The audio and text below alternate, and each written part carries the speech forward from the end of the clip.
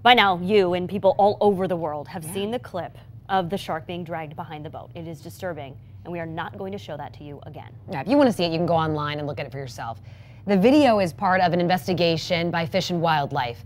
10 News reporter Isabel Mascareñas explains how it could also be part of a pattern of abuse.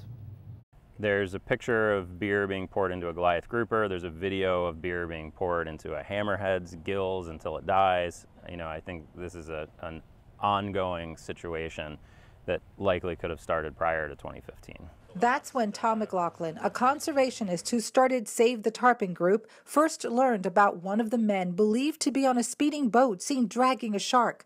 McLaughlin saw a photo of the man with 2 tarpons. When they were posted, tarpon were no possession, no harvest species. He started digging deeper and found other disturbing photos with other protected species too, including a white pelican. Posing for it for shock value for social media. There were brown pelicans and spotted eagle rays. You're not supposed to take them out of the water. You're not supposed to handle them. You're definitely not supposed to harm or kill them. McLaughlin turned the photos over to FWC to investigate. At some point, rather than looking at each of these photos as an individual infraction, they need to look at the sum total of what's going on, and I think it results to animal cruelty. FWC closed the case related to those photos back in January without filing any charges.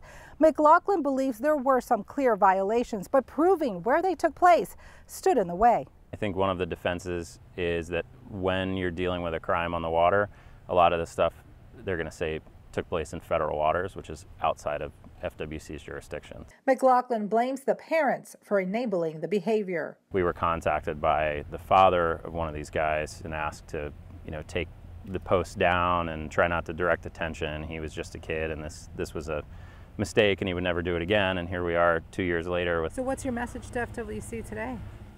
At this point, I think looking at the last 2 years, they need to take action. They need to take action immediately. At this point, you have enough evidence when you look at all of these things as a whole to establish a pattern and potentially rise this to a higher level crime. In Charlotte County, Isabel Mascareñas, 10 News.